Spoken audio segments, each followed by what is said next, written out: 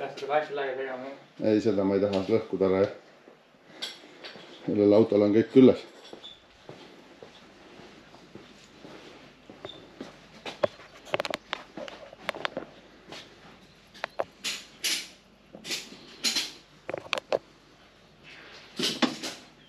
Need rullid on küljest ära.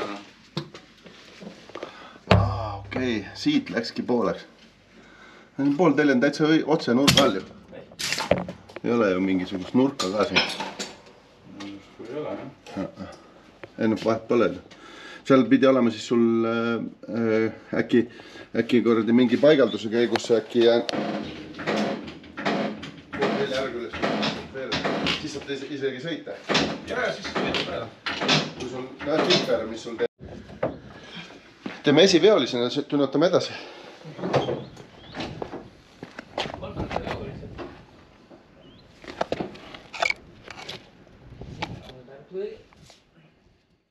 Ahoi! Olen töökojas, vaatame, mis mehed teevad. Tegelikult oli mul täna hetkel düno päev, aga see auto, mis dünos on, see läks katki. Seal üks pool telg irdus ja ma tulin ruttu töökotta, et kasutame seda aega natukene efektiivsemalt ja vaata, mis Tõnn teeb. Tõnn, ma saan aru, et Tõnn vahetab siin turbot Mitsul või? Jah. Ralli Mitsul oli häda, et turborõhku ei ole, ja nüüd siis otsustati, et pannakse uus turbo. Survestatakse veel kord kogu süsteem, välistatakse kõik hädad, sest et Rally Estonia on tulemas ja siis ma proovin, kas kõik toimib. Aga täna on see päev ka, kui ma lähen proovin ära siis Nissan GTR-i, mis siis tuli Soomest ja see nüüd lõpuks tänavakõlbulik, kindlustus on peal, numbrid on külles. Põhimõtteliselt ainult salong tegelikult oleks vaja veel upgrade'ida, aga see on niimoodi kokku pandud nii, nagu ta tuli. Ja Magnus siin veel timmib seda stanget, ei mahu ette. Ta on, aga teataks natuke rohkem õhuvahe ka kuskil ikkagi. Liiga lähedal on siin kuulerile, jah? Natuke jah. Küll saab hea. Põhimõtteliselt panen uuesti kaamera tööle, kui ma olen tänaval sellega testimas. Nägu on naerul igal juhul, vaatab siia.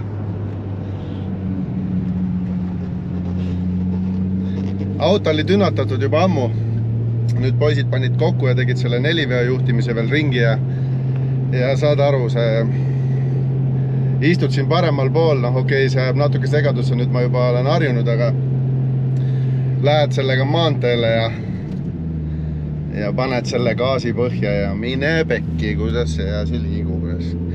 Esiteks, mulle meeldib juba see, et ma panin Altechiga selle seade paika dünos, kõik boosti targetid, kõik segud, kütussegud, kõik. Ja seda ma tulen siia, hakkan taga sõitma ja vaatan, kõik on nii täpselt sedasi, nagu ma panin. Absoluutselt kõik on paigas, ma ei pea mitte midagi muutma, nüüd ma siis natukene kihutan taga ja vaatan, kuidas ta käitub siin soojaga ja siis annan tagasisidet teile.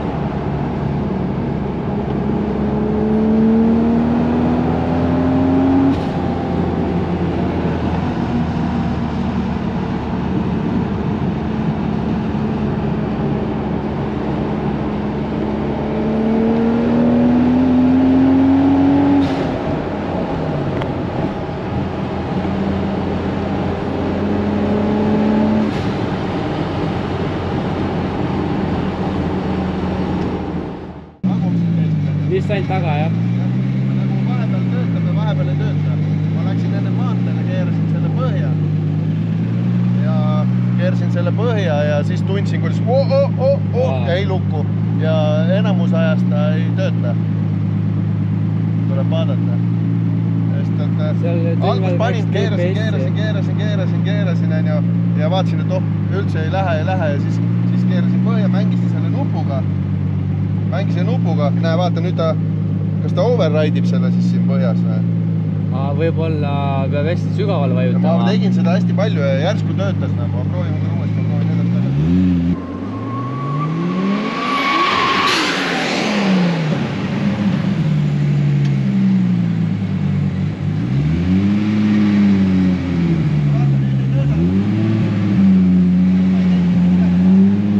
Ta ei tööta kogu aeg see 4 vedu, seal tuleb vaadata, mis ta häda on. Igal juhul, kui ma seisan on ja hoian nupu all ja läheb minema, töötab, vaata nüüd tagurdasin ja tulin uuesti enam ei töötanud. Et mingi asi, kas siin ei või olla mingi siukene teema või mingi ühenduse teema või? Muidu tal oli kässariga, et kui kässarit tõmbad, siis ta võtab maha 4. Ja no ma ei usu, et see nagu siin mingi... Aga võib-olla vaata, äkki hüppab. Vaata. Jah. See võib-olla mängib... See vend on siin kuradi jumala lõba.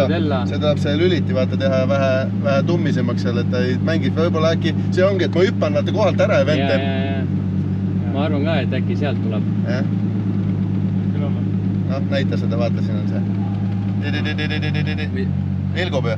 Ja vilgub, jah. Jah, sest et ta vahepeal töötab. Praegu kuradi pani, läks vägevalt kohalt ära. Võib-olla ühendame siit praegult otse, et see kässari ei mängiks. Jah, tema ju ei kasuta kässarit. Lihtsalt testida. Et kas on selles... Ma saad aru, seade on nagu kuradi paigas. No, airbag heli on ka ikkagi nagu üliilus. Ma võtan logi välja, jätan endale salvestan ära.